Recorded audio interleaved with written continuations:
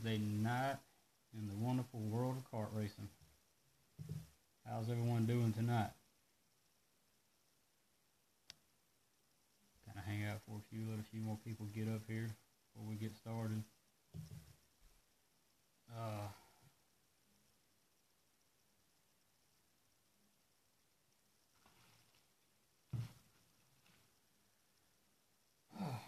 Alright, tonight I'm going to go over something we get a few calls about here and there, a few emails about,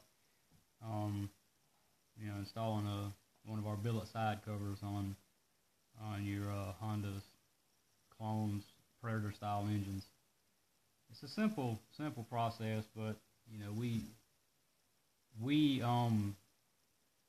have a lot more stuff in our kit than most people do, and it's kind of confusing at times for people. So I've been asked this a lot of times, and I was asked this, I know 6, 7, 8 times at the Ohio show this past weekend, about how to install it, what to use, why do these parts come with it, when and where do I use them. So I figured I'd go over that. Hoping this is going to be just a quick video tonight. Go ahead and get in here and get it done and get it over with, so I ain't got to stay up all night rewatching this or whatever. Alright. Hey, we got a few people on here. The basic ARC billet side cover. I'm going to go over the ones tonight primarily, just for the clone and the Predator engines. But we make billet side covers for flatheads. We make them for Blockzillas. We make them for the animal engines. We also have them for the big blocks, the GX390, and we have our new 10-bolt side cover for the big 460 big blocks. And this procedure, yes, Nicholas, this procedure I'm going to go over here is the same basic procedure on any of our billet side covers. For the flathead, big block, Predator, Honda clone, whatever, it's the same basic procedure. The parts may be a little different, but everything in here you can use on all of them. But this is one here this is the 6057. This billet side cover here fits the Honda clone engines, and it also fits the Predator Hemi. If you remember a few videos back, I've done a video on differences between the 3 generations of Predators and some of the similarities that the clone and the Predator have as far as parts. This is another part they have in common. The Hemi Predator takes the same side cover as the Honda clone engine does. So you'll need a part number 6057. The one for the non-Hemi Predator, it's basically the same cover. There's only one difference in it, and I'll go over that here in a few minutes when I get all the parts out. But anyway, this is a billet side cover for a Honda clone or a Predator Hemi engine. You'll get in the pack, you'll get the side cover. Most of the time, the bearings will already be installed, and there'll be a piece of tape over it like you see here. And there's dual bearings in there. There's 2 bearings side by side. Usually the oil shields will be off of them, and they'll be taped in. And sometimes we screw the oil field plugs in, sometimes we don't. Either way. You'll also get this pack of accessories here that you'll need to install this on a Honda, a clone, or a Hemi.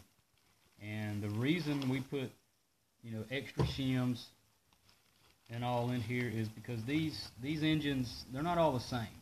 Even the Honda blocks, you get a genuine Honda GX200, there'll be some variances in how wide the block is. So we try to put enough stuff in the pack so that you can set your end play on whatever engine you put it on, whether it be a Honda, whether it be a clone, or a Hemi. You can set the end play with everything that's in the pack here 99.9% of the time. I have seen a couple of blocks that I had to go outside of this pack and to get end play, but it's very, very, very rare. Alright, in the pack you'll get a bag of bolts, which is they're Allen head bolts, they're metric. The head size of them for the Allen wrench is a 6mm. You'll also I'm dropping stuff here. You'll also get, in that same pack, you'll get some little, where are they at? There they are. Some little plug screws. We have a oil drain at the bottom of our side covers. You can use it. Some people do, some don't. Some use the ones that's naturally in the block. Either way, you get that, and you get two small ones that you can plug these up here if you want to. These are vent holes for venting the crankcase. Modified engines, especially stroker engines, you need to vent the crankcase, and we put these crankcase vents in all of our side covers. Just the standard. I don't have one here. That's something I didn't bring. Oh, they're on this. The standard, man, I'm butterfinger tonight, barb that you use in your valve cover to pulse your fuel pump with, it's the same thread. You can use those exact same barbs, hose barbs in there. They screw down, tighten up. You can use one, you can use two. That's up to you. And then why you need to use one or two is I'll get into that a little later on. I'm just going to try to go over, what comes in the pack and how you use it. Anyway, you get those plugs. You can use the oil hole plug at the bottom. You can plug those up, or you can put the barbs in it for venting. You also get this bag here. This has the crank shims. This is one of the ways that you set end play on your crankshaft. You should get 4 of these. There'll be 2 thin ones and 2 thick ones. I think the thin ones are like 5,000 or 7,000. I think the thick ones are like 10,000. But you should get 2 of each. In that pack, you'll also get the 4 dowel pins that go in the block. You'll get 4 solid pins like this. And these pins go in each of the dowel holes that are used for the block. A standard side cover only uses these 2 here and here in the block. Our billet side cover uses all 4 that's in the block, the top, the bottom, and each side. And these solid dowel pins, you can either, I like sticking them in the block first and then putting the side cover on, but you get all 4, and that's what they're used for. Top, bottom, left, right. Now, in some cases, the billet side cover, because of all the block variances and stuff that we got, that we see with these clones, even the Hondas, I've had some Hondas that wouldn't fit just right with all 4 dowel pins in it. Sometimes the hole in the block may not be exactly the right size, might be a little too tight. Sometimes you may have to just kind of file the sharp edge down on these dowel pins a little bit, and they'll go in the block. But always try all 4 dowel pins first. Put the pins in, try to put it on the block, make sure they line up. If you can't get it to fit, remove the dowel pin at the very bottom, because 9 times out of 10, the one on the bottom is the one that's off a little bit from all the ones I've seen. You'll still have 3 dowel pins and one at the top that holds the jug, which to me this is one of the most important ones, this one, because it helps hold the jug on better. But anyway, try to use all 4 dowel pins if you can. If you can't, remove the one on the bottom. And the dowel pin area is where the Hemi and the non-Hemi side cover is different. The ones for the Hemi take the same size as the clone of the Honda does. Most of you know that the non-Hemi Predator, the dowel pins in the side cover, the natural ones, what I call the ones that come from the factory, they're bigger.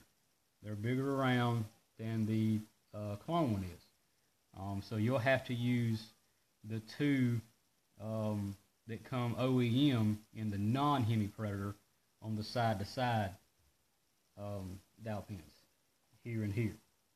But you'll use the solid ones at the bottom and at the top. That's just in the non-Hemi. That's the only difference really in the 2 side covers is the dowel pins. The dowel pins in the non-Hemi are bigger. The ones in the Hemi are the same size as the clone. But outside of that, you'll also get inside the kit on this rubber O-ring right here. And this is what sets our side covers apart from a lot of the others.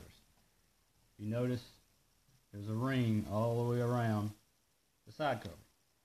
That's where this rubber ring right here goes. It goes inside that cutout and gives complete seal. Sometimes, rarely, sometimes, you'll have to use the paper gasket that we send with you. I'll get into that on why and all here in a minute. Every once in a while, but we always send the paper gasket along with the shims, because when I get into showing you how to set your end plate, you'll see where these come into play.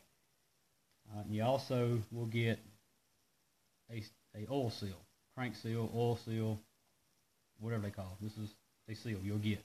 And of course, just like, you know, regular side covers, you know, they go right here.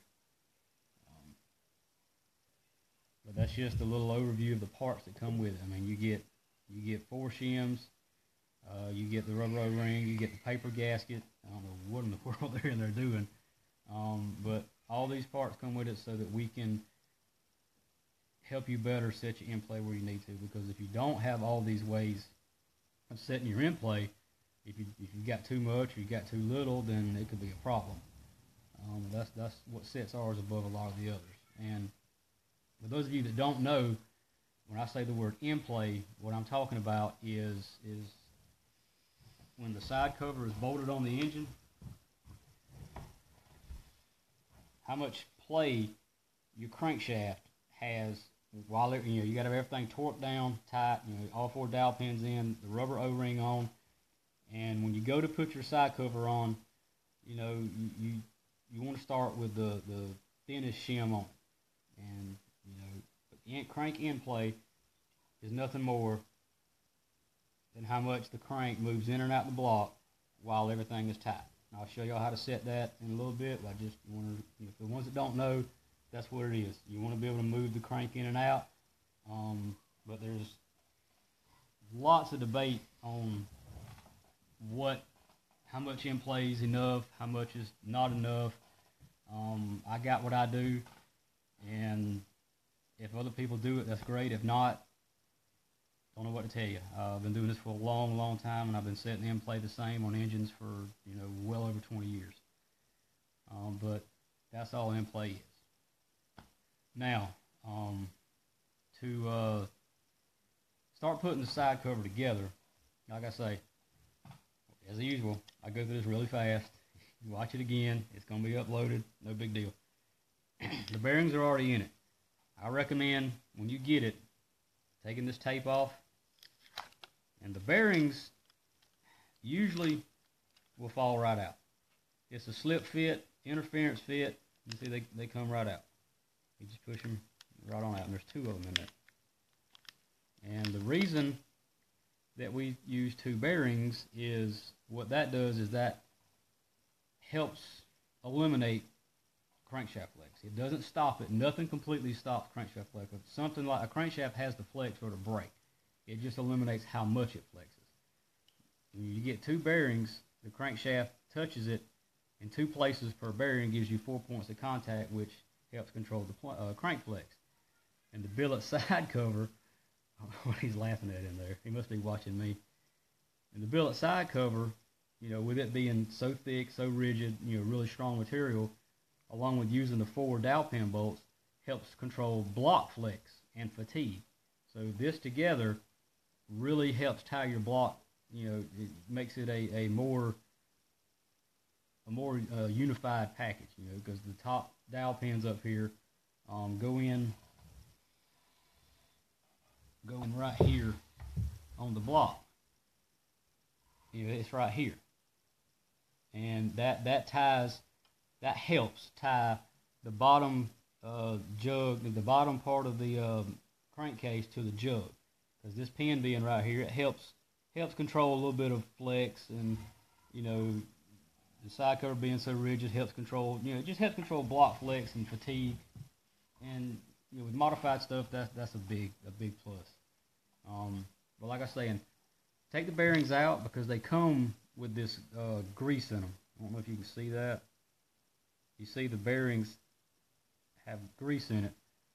Take your parts washer, some carb cleaner, squirt on it, spray it out, you know, blow it out with air hose, and get that grease out, because it needs, you know, regular oil in there. That's just a packing that comes from the factory that way. I put them in without removing that and didn't have a problem, but I'm just, you know, I'd rather have them clean with my oil in it than having this grease floating around in my engine. And I've never heard it really causing a problem. It's just something I like to do. But the bearings, to go back in, once you get everything cleaned up, you know, take the oil plugs out, wash the cover, clean it up real good, soap and water, blow it off with an air hose. And when you go to putting your bearings back in, like I say, sometimes they're a slip fit, interference fit, but sometimes you can just take your thumb and just kind of rock them right on back in. Now it's going to make a liar out of me. But like I say, you got to get them lined up just right, and they'll fall right in. And I have got this one jammed in there. How about that? But we're going to proceed. They slip right in. I just done this wrong. So even I mess up sometimes. But get your bearings back in. They fall right in. And then you just, once you get the bearings back in, like I can't do right now. Ha! There it went. Don't be scared to put a little persuasion behind it. I ain't saying hit it with a hammer. But, you know, lay it down on the table, take your palm, and just push it right in. Sometimes you can rock them side to side, or you just take your palm and just kind of push it, and they're both in there. I'm not trying to pull no video, no trick photography here, nothing. They're both in there. All right, and you know, that way, you know, you can put whatever, you know, oil you're using to assemble with down in the bearing, and everything is lubed the same. And the question I get all the time, what do I use for an assembly lube? I use whatever oil I'm going to use to break the engine in with. So if I'm going to break it in with, you know, our Lucas, I assemble with Lucas. If you run Thor, assemble with Thor. If you run Mobile One, assemble with Mobile One. Don't use assembly lube. I don't like assembly lube on these connecting rods because they're splash lube. And you put that thick assembly lube inside that rod, when you fire that engine up, that rod will spin several times, probably 15, 20, if not 30 revolutions before that assembly lube slings out of it and oil gets in. So whatever oil you plan on running or breaking in with, that's what you need to assemble the engine with. That way you can shake it up, everything is good in oil, you fire it up, good to go. All right, off topic. Your seal, you know, it presses in just like any other side cover. Some people have problems getting these in here. Don't really know why. Most of the time I put them in with my thumbs, just like I would you know, on a stock side cover. Just get it lined up, and usually you can kind of work it right on around. And once you get it started like that and get it in there fairly good, you can take a small mallet and just kind of make sure that it, you know, is flat and inside the cover evenly all the way around, just like that. Put it in with my hands. Some people say they beat them in with hammers. I just put them in with my hands on live TV. But, well, live Facebook, not TV. All right. Bearings are in, cleaned, both in there, seal in there. Like I say, you can get it started with your thumbs or whatever, or you can lay it flat on a table and just kind of tap around it with a hammer, mallet. Don't use a hammer, use a mallet. But just make sure that the seal is all the way in and is flush with the top of the cover. All right, got that in. Now, another big thing we get a lot of questions about, and a lot of calls about, and get cussed at about, is installing this rubber O-ring. Yes, it is. It's not, you know, a lot of people get it and they say, hey, my rubber O-ring's broken when I got it. It's supposed to be. It's supposed to be one long piece. And that's because the way we put it in, it needs to be broken. and plus they don't make them in that one size. So to put this in, all you'll need is your hands and a small flathead screwdriver or a small Phillips screwdriver or a push rod. This is a standard push rod out of a Predator engine, non-Hemi. What you do, or what I do, I start right here in between the two vent holes. Just get it started there with my finger.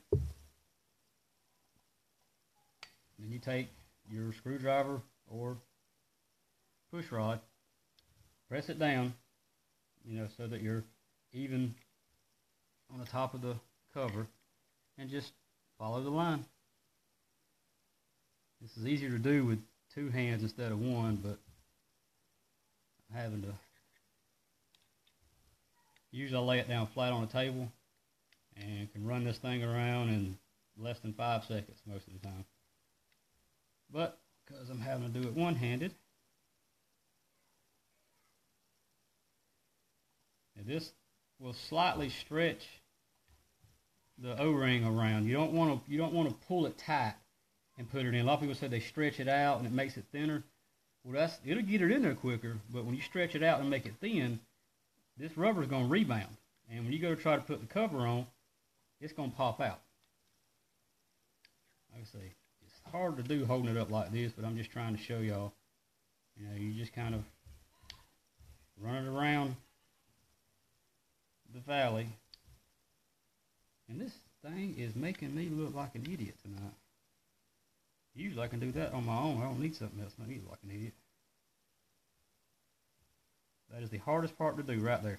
Because once you get on around that, you can let it go with the flow, baby. That one area right there and right there is the hardest two places to do. Now, I ain't got nothing but highway.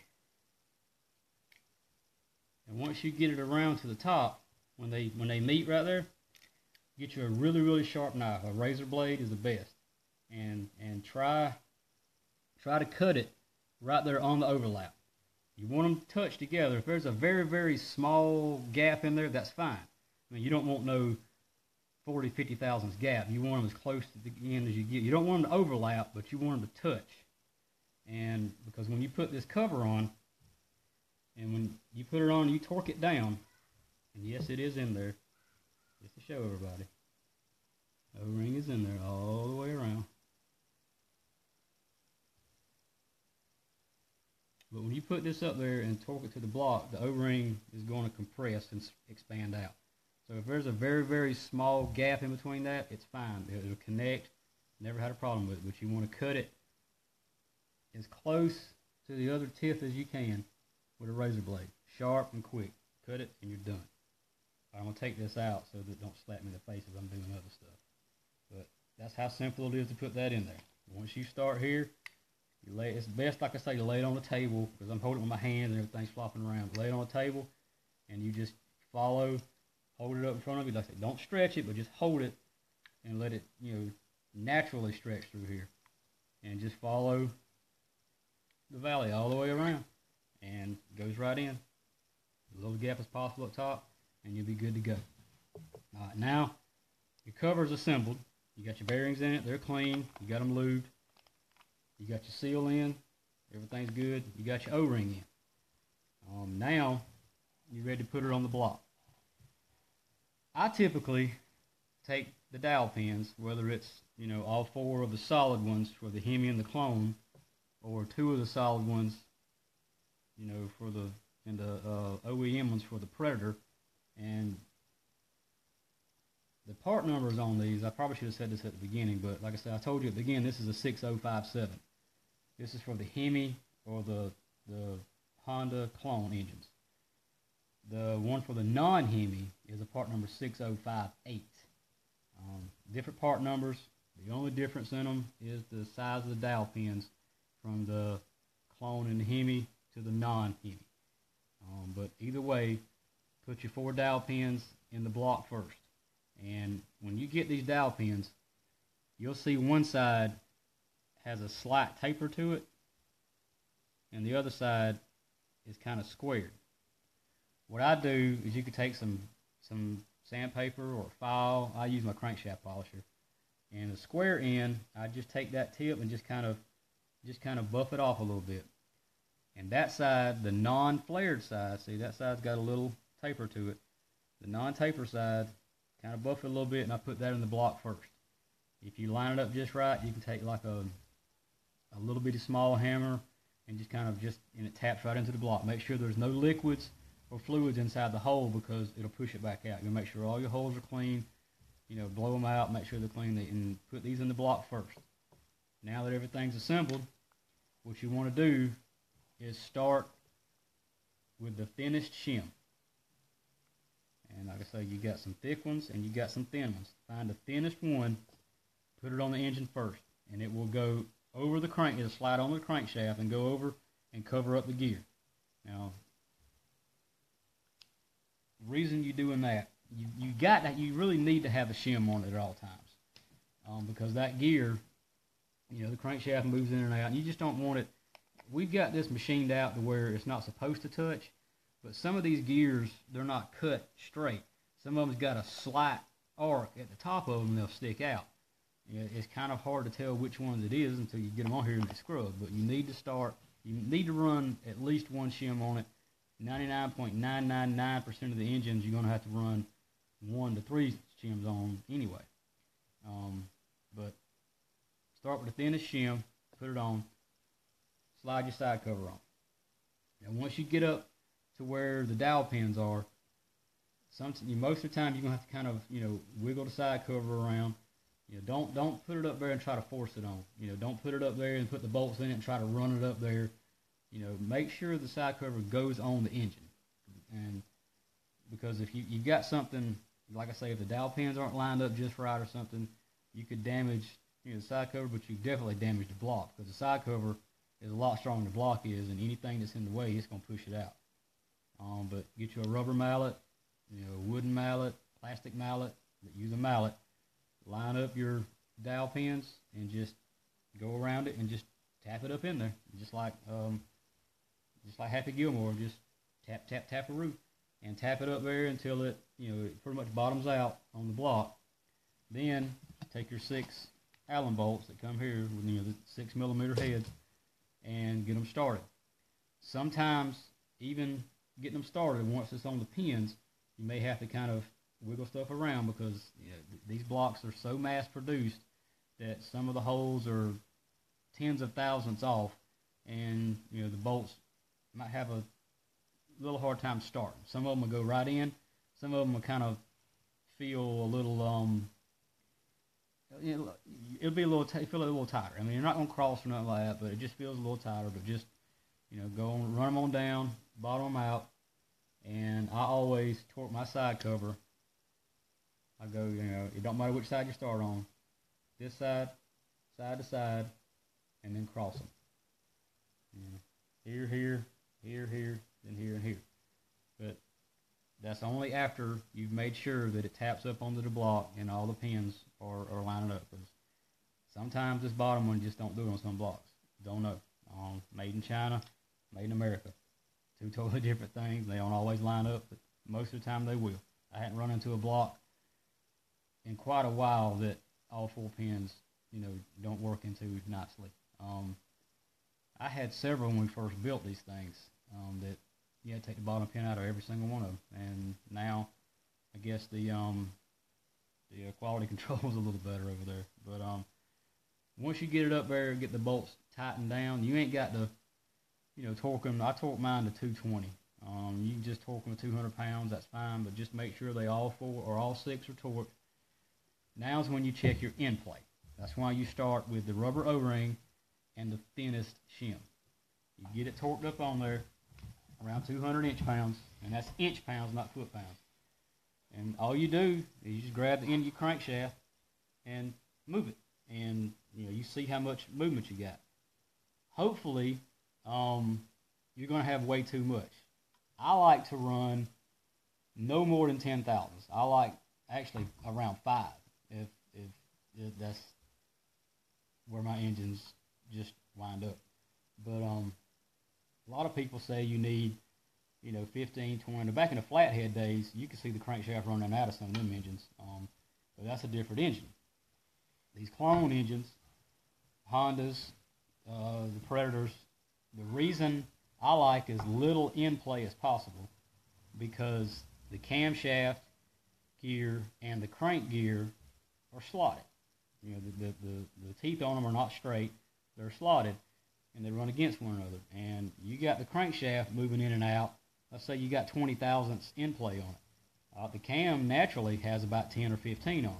That's about what they average. And as the crank is running in and out, the cam's moving in and out, and it's changing the timing of the cam as it's running because those gears are working against one another. That's why I like as little in play as possible.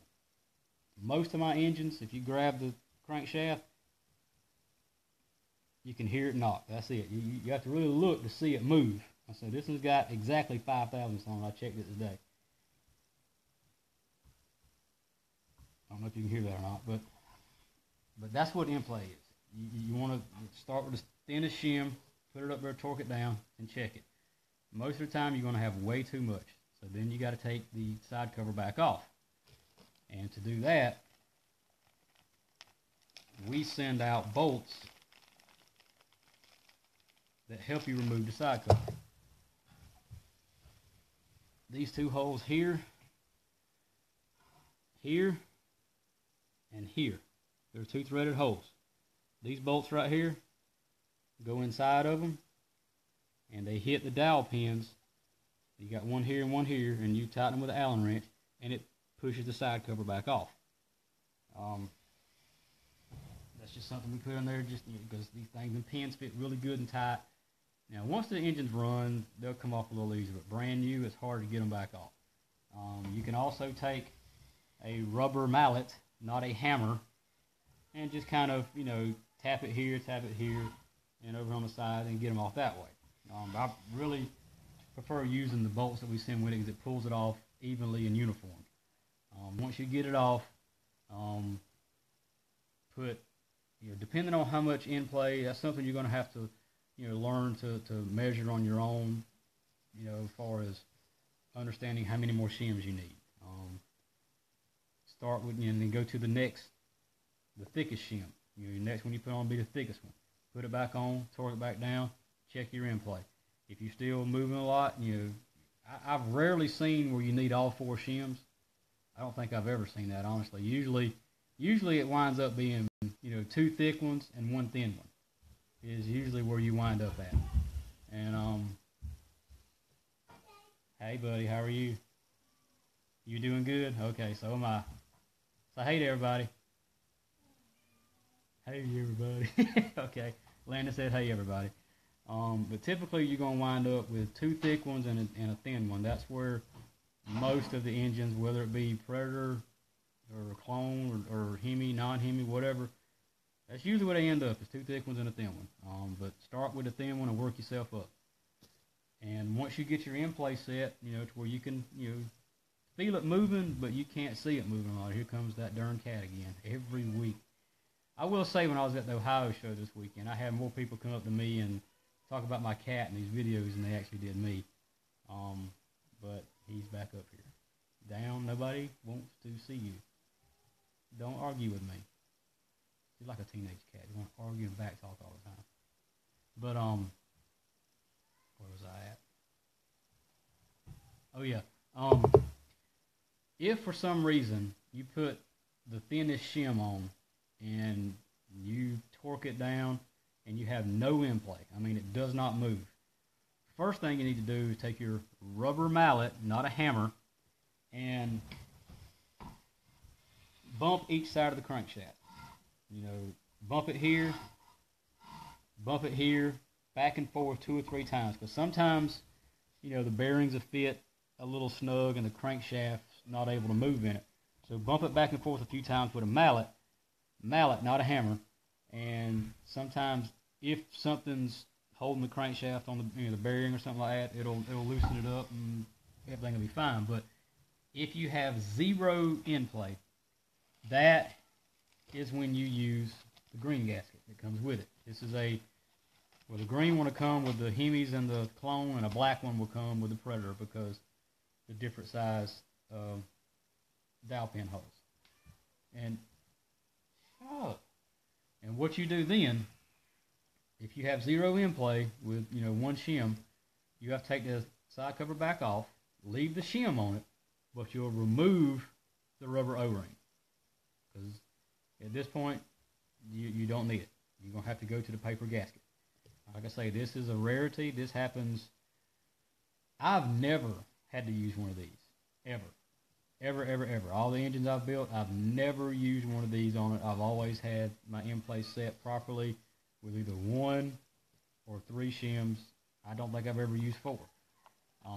But if you got to go to the paper gasket, and this is a last ditch effort, last resort, whatever you want to call it, you have to remove the rubber O-ring. You cannot run them together.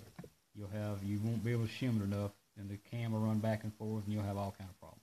But remove the rubber O-ring, then put the paper gasket on the engine, and you're probably going to have to take some scissors or a knife and notch out for the dowel pins on the top and the bottom. Dang, put it on there right, Jody. Lord, people are going to think you're a rookie here.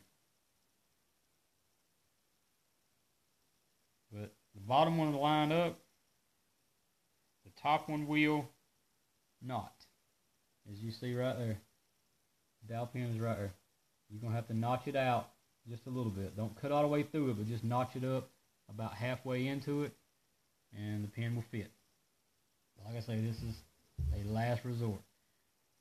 Put your paper gasket on there. Again, the thinnest shim.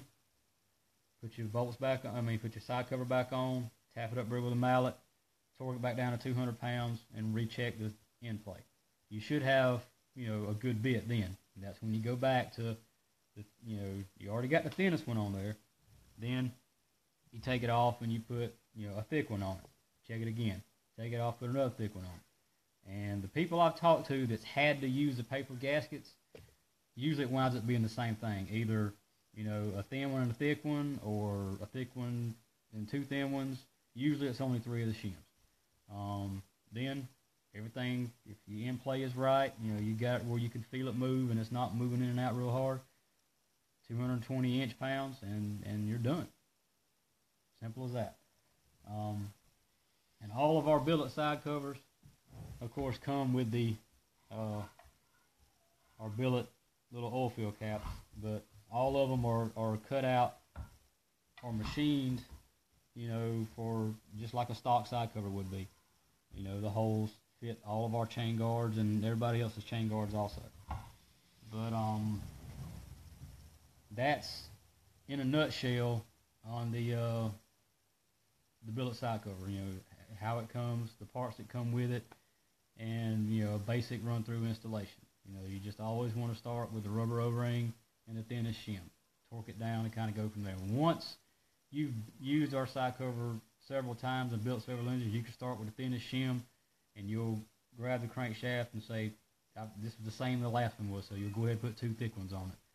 You'll learn. This is a lot of this stuff is learned. Some people hook up dial indicators and this, that, and the other, and I don't care about that. I do it all.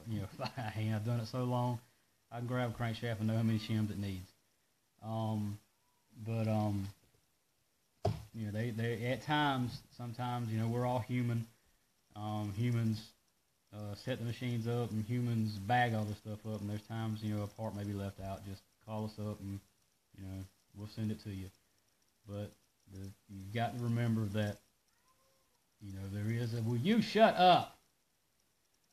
You got to remember, that the Hemi and the clone take the same side cover. A lot of people think that because the Hemi takes the same side cover or the Hemi takes the same cam, that they take the same rod. I've got a whole video on this. I've done it a couple of months ago. It goes through all the differences. He's fine, baby. Well, obviously not. He wants out, let him out. But a video I done a few months ago on the differences between the Predators and the clones and all. Go back and watch that, and it'll explain what parts fit this and what parts don't. I guess I can go through now and answer a few questions since I run through that 900 miles an hour. Yeah, Nicholas, like I was saying before, this will be the same basic procedure for the 390 as it is for the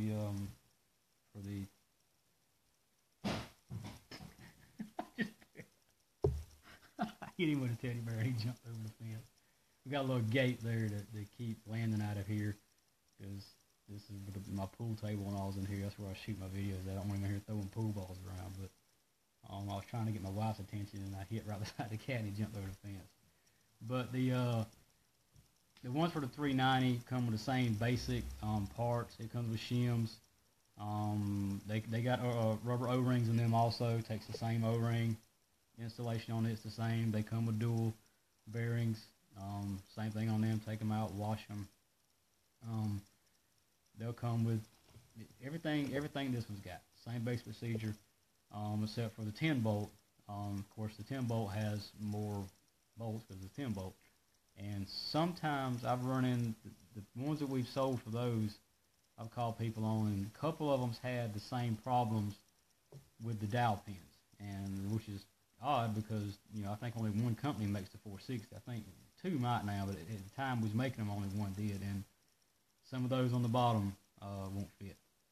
But yeah, 390 big blocks, flat heads, animals, is all the same procedure. Start with the thin shim, O-ring, and torque it and go from there.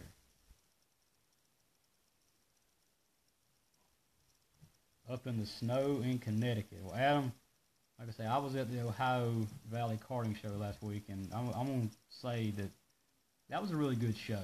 It was a long trip for me. It took me 11 hours to get up there because I got messed up in Cincinnati. They had a mishap on the bridge, and I had to detour around. But anyway, it was cold up there, and I'm in South Georgia, where I was born and raised, and when it gets in the 20s and 30s and teens, I'm cold. But it was a very, very good show, a very, very good facility, and was put on and run well. A lot of vendors, a lot of people. I was very impressed, and we will be going back. But I don't like snow. I don't like cold weather. Marvin Dollar, what's going on? Chicago, Illinois. Yep. Long way. Yeah. Jeff, somebody should Loctite your fingers. Keep them off a keyboard. I knew I was going to get in trouble with that. I made a post earlier on my personal page about some Loctite. I don't like using it, and I knew it was going to come up in here. I knew it. It's not hammer time, Josh. It's mallet time. You don't use hammers on these. You use mallets. I know what you mean, though. Here, kitty.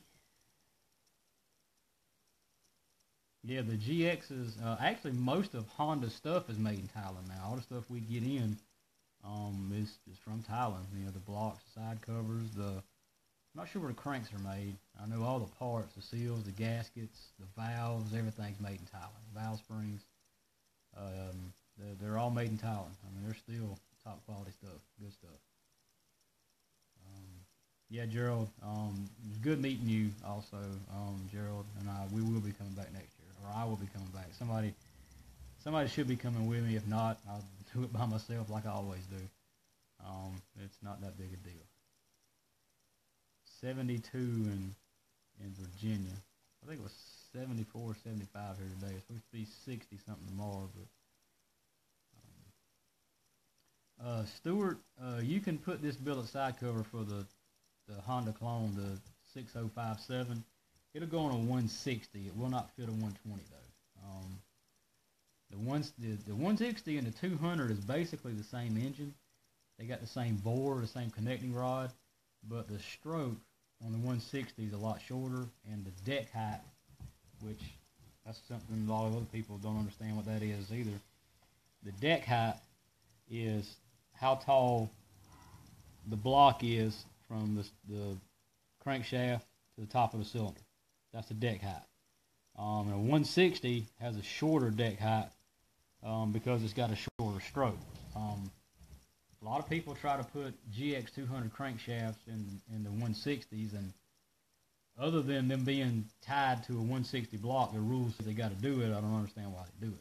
Because it's a lot of problems, and you basically got a GX200 when you get done. But yeah, the side cover should work. You know, they do work on 160s. But yeah, the kart show last week was good. I got to meet a lot of people, a lot of new customers, a lot of old customers, a lot of people we talked to on the phones. You know, it was good putting faces with the voices, like always. Every show we go to, I enjoy meeting, you know, all of our people, all of our customers. And like I said, my cat got more publicity off of these videos than I did up there, but either way, it's all good. But good show, and we're going back.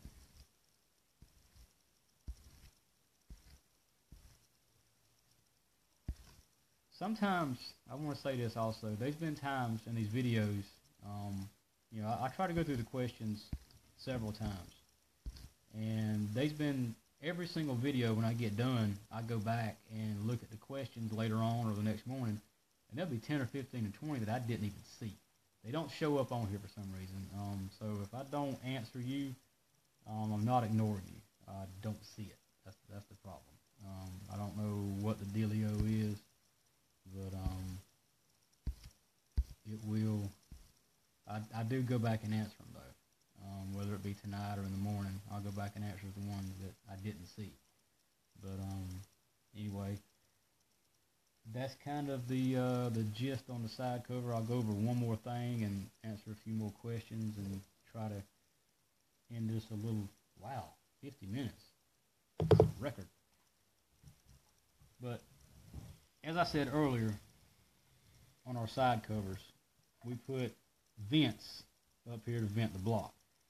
A lot of discussion, a lot of debate, stuff on, you know, how to vent the block. You know, do you need to?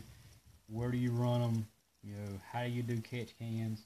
But anything you vent, whether it be off the valve cover or whether it be off the side cover or the block, needs to go to a catch can, needs to go to a ventilated catch can. You know, Mountain Dew bottles and Gatorade bottles work temporarily, but a nice catch can with a filter on it that filters out into the atmosphere is the best thing. Now you can that's the only one that was loose. Like I say, we got two holes here. Venting the crankcase is important in modified engines, whether it's a stock stroke or a stroker. Strokers are more important, but the stock stroke, you're turning so many more RPMs than you are on a stock engine. You know, the AKRAs, NKAs, stuff like that. Off the valve cover is all you need. You know, 6,500, 6,800. You're not creating too much wind that can't handle. Now, when you get on up to 7,500, 8,000, 8,500, or in some cases, some people, you know, if they don't turn 9,000, they're not running.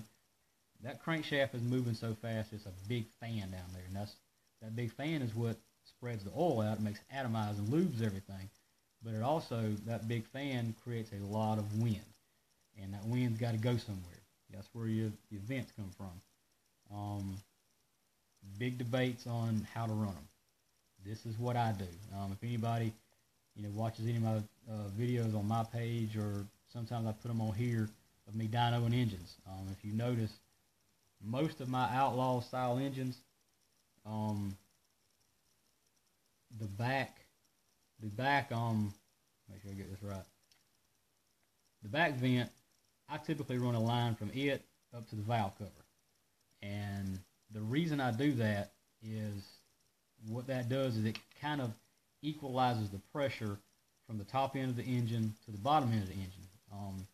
It helps keep the oil in the engine a little better, because if you just run open vents everywhere, if you don't have perfect seal on your rings, which is almost impossible to get with a wide scope piston, because a wide scope piston's only got one ring on the top, for it works as a compression and a scraper, and then you've got the three-piece oil ring. And at high RPMs, you know, 8,500, you know, plus, that ring sometimes loses seal because it's moving so fast, it's having to keep all this compression back, and you'll get a little bit of blow by into the cylinder down into the crankcase, and that creates more pressure down there. So I like running one from the crankcase up to the valve cover, and that kind of it equals the pressure in the engine, helps keep the oil more centralized and in the engine. And then the front one I run to a catch can, a vented catch can. And I also use the one that comes naturally on the valve cover, whether it be a Hemi, non-Hemi, or a clone. They all got one that comes from the factory, and I'll run that one down to the same catch can.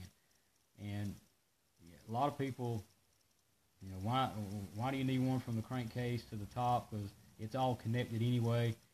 I've just found that if I remove that, in some engines, I get a little oil comes out the engine.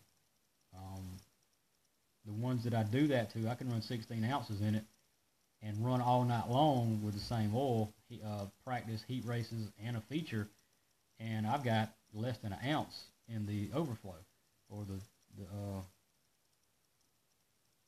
in the what we call a puke tank, whatever you want to call it.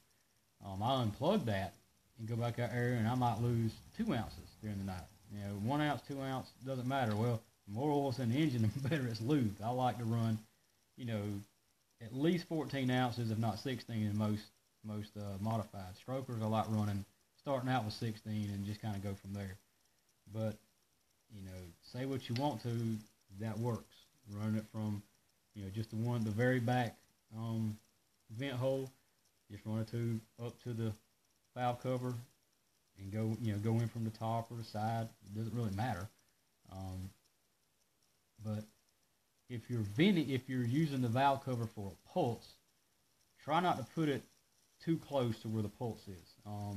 You know, put it, you know, off to the side more, or you use a 90 degree and go in from the side or something like that, because if you get it too close to the pulse at high RPMs, it can affect it.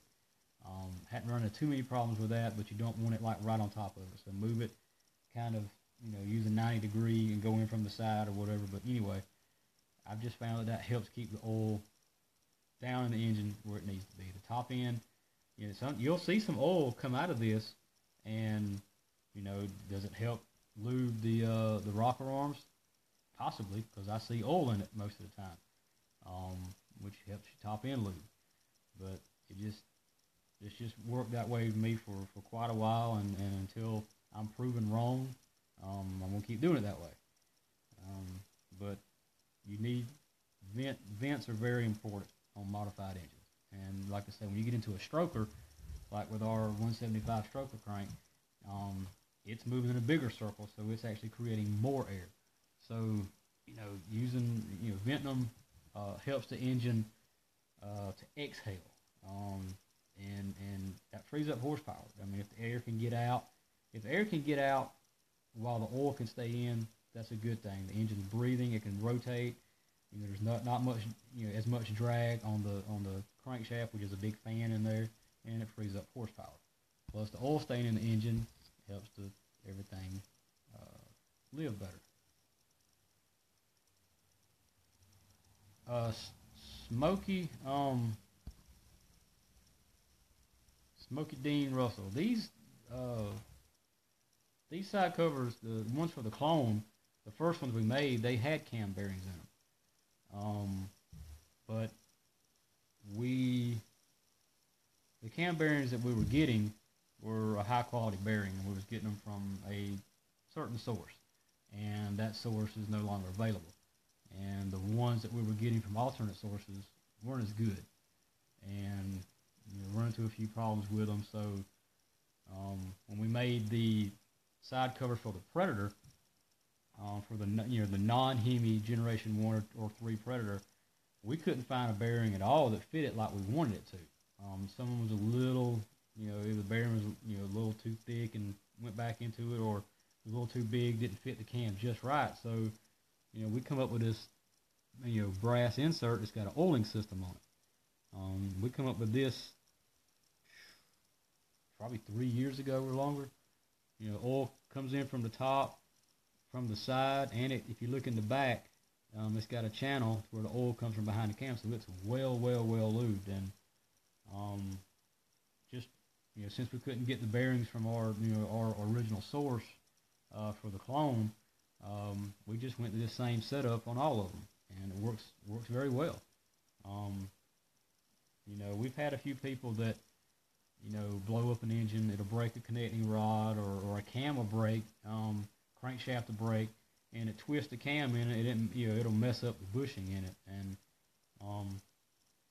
you know, but the same thing would have happened with a bearing in it. You know, I've broken cams and flatheads, and broken cranks and flatheads, and I've had it pull the bearing completely out, and it oval shape that, and you know, it ruins the side cover. But since we've gone to this, you know, we haven't had any oiling problems, wear problems. And I've got the first one on a Predator engine that was ever made 3 years ago. It's still on a Predator engine today. And but the way the oiling system works in it and all, it gets over-lubed, if anything. But that's why they no longer have them. The flatheads still have them. We still get our bearings for the flatheads from that source. But they just quit making that bearing, and the one we went to, it just didn't meet our needs like we wanted it to. You don't want to put no subpar bearings in there that's going to come apart or lock up. And I like the Harley Sportster. Yeah, Harley has a lot inside their engine. They have a lot of brass bushings. You know, a lot of people are surprised when they go in there how many brass bushings and stuff inside a Harley. You would think that they'd be a bunch of ball bearings, but no, they got a lot of brass stuff like that. I guess if it's good enough for them, it's good enough for us, right? Or if it's good enough for us, it's good enough for them. Which way is it? Is there any advantage to having a vacuum in a crankcase? Well, it keeps all the dirt out of it. Sorry. A vacuum system, what that would do, you know, is pull the air out. And in cars, it helps. I know used to when I run Legends cars, we had a vacuum system on it, and it helped it a lot. It wasn't legal, but who is these days, really? But it would help pull, because they have a pressure lube system, and there's not a lot of oil in the pan, and that vent system would pull out, all of the air off the crankshaft, and everything would spin free. The engine would turn more RPMs, it would turn up quicker. It made more power. I mean, not no 50 or 60 horsepower, but you could tell a difference. So yes, a vacuum is beneficial in engines with pressure lube system. It's kind of hard to hook one up on these because it is a splash lube. You're gonna be splashing oil everywhere, and when you go to vacuum that stuff out, you're gonna be vacuuming the oil out too. So it's been done on flatheads, like the breather system we had back in the mid to late 90s, early 2000s for the flatheads. That was a back pressure style system. What that done was it had baffles in it, and if any of y'all still got them, hold on to them. They're collector's items now. But as the engine, every time the crankshaft rotates, the baffle would open and release air, and then the baffle would close as the piston was coming down, and it would actually create small suction inside and help seal the rings from the bottom side, and it worked really good, really good. We hadn't made them things in many years, and we still get calls all the time about it, especially around July and August when the Big O's happening. But it's beneficial if you can get it to work, but there again, you got a splash lube system.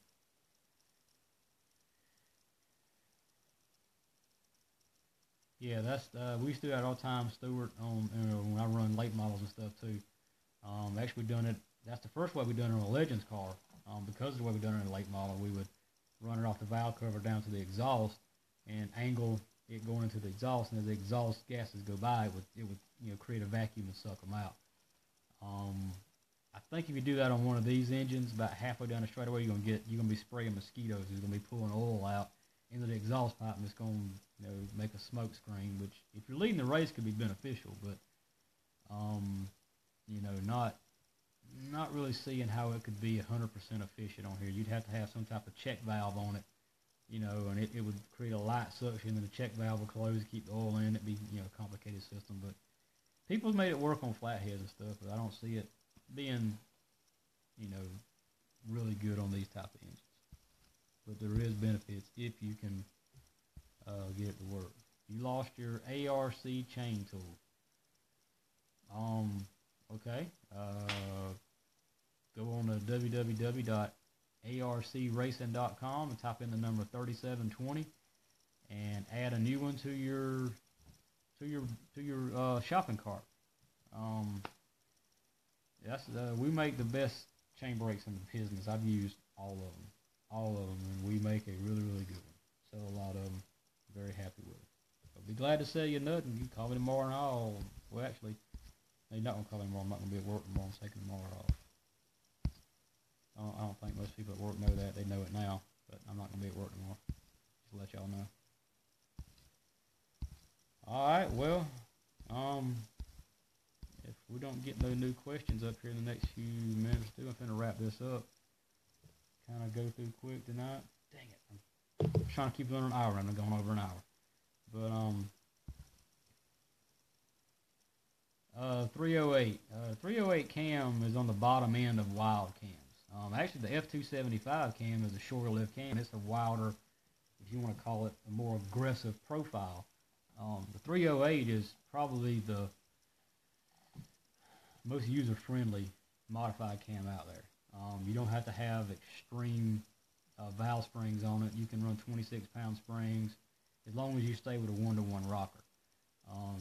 26-pound springs, and it'll still turn, over 8,500 with 26-pound springs on it. You go to a 1-to-2 rocker, especially a 1-to-3, you're going to need some duals on it. But the 308 is very user-friendly and very easy on the valve train. That's why it's a very popular cam. But I do like it better with big cars like McCoonies and Tillotons. But this is a really good cam. We use them a lot. Go back through my questions one more time. Yeah, Tina and Oscar, I think ARC is #1 also. Thank you.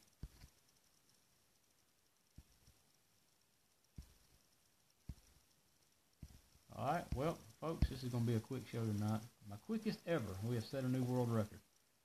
But again, I thank everybody for viewing, logging on and viewing with us tonight. Appreciate the questions. Appreciate all the people that come by at the booth in Ohio and spoke with us. Said they, appreciate the show, appreciate what we do, and I appreciate, being appreciated. This is, we work really hard, keeping the best parts, not only the best parts in the business, but the best service in the business. And that's where we're reaching out a little more right here with these videos, trying to help the little man. But again, I'll post this as soon as I get done, and y'all can go back and watch it again, because I went through it about 90 miles an hour like I always do, but you can rewind it many times as you need to. May not get to do another show this month because I'm getting really, really, really, really busy at the shop. It might be March before I do another one. I'm not sure, but I'll let everybody know. I'm supposed to be in Robbling Road doing a road course race the second weekend of March. I think it's March 10th, 11th, and 12th. I'll actually be racing over there. This will be my first ever enduro race, road race, whatever they call it. You go left, you go right, and it's like a 2-mile course and a lot of fun. But I'll be there racing, and